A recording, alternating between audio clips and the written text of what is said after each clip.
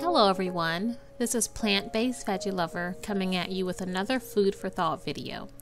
Today we will be talking about gluten. There has been a lot of talk and new products hitting the market with the label gluten-free. We will talk about what exactly gluten is and why it may or may not be important for you.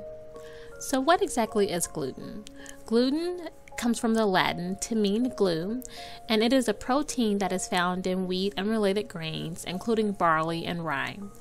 Gluten gives elasticity to dough, helping it to rise and keep its shape, and often gives the final product a very nice chewy texture. So then, what is a gluten-free diet? A gluten-free diet is one that excludes the protein gluten, so foods containing gluten. And I won't go into all of the foods that contain gluten. That's a quick Google search that you can find. But if you are interested in that topic, just leave me a comment below and I can put a video together for that showing you a list of gluten-containing foods. So why is a gluten-free diet important? A gluten-free diet is primarily used to treat celiac disease. Celiac disease is an autoimmune disease that affects about 1% of the American population. It is not a food allergy or a food intolerance. So gluten causes inflammation in the small intestines in people with celiac disease. And this diet helps people who have celiacs to control their symptoms and signs and prevent further complications, such as nutrient malabsorption. While not all patients with celiac disease have symptoms, some of the symptoms include diarrhea, anemia, bone pain, and severe skin rash. There are others, however, who do not have celiac disease, but also have similar symptoms when they eat gluten. This is called non-celiac gluten sensitivity. These people may also benefit from a gluten-free diet to prevent symptoms and disease-related complications. So then, is a gluten-free diet healthier? There have actually been no credible research studies that show that a gluten-free diet is nutritionally healthier than any other diet. Gluten by itself has no nutritional value, but the many whole grains that contain gluten do have a very good nutritional value. They're rich in a large array of vitamins and minerals such as vitamin B, iron, as well as fiber. And studies have shown that whole grain foods that have lots of fiber as a part of a healthy and balanced diet may help lower the risk of heart disease, type 2 diabetes, and even some forms of cancer. The 2010 Dietary Guidelines for Americans recommends that about half of all carbohydrates in the diet come from whole grain products.